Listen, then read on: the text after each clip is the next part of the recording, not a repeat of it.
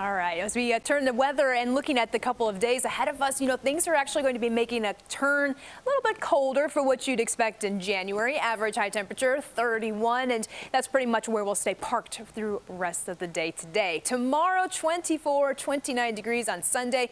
We do have a chance for snow developing later on today. So far this morning, very, very quiet. Maybe a few snowflakes flying, especially closer toward the lake, but nothing meaningful.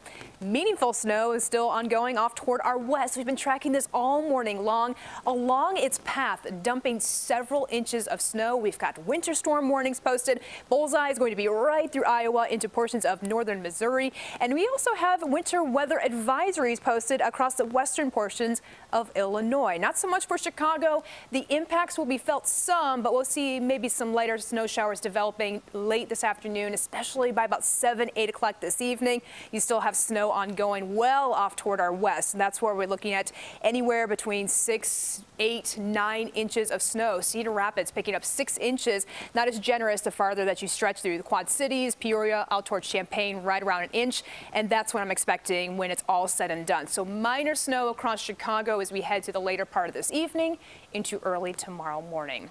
Cloudy skies, 31 degrees. It's feeling more like the teens. This is more typical January weather for Chicago, right?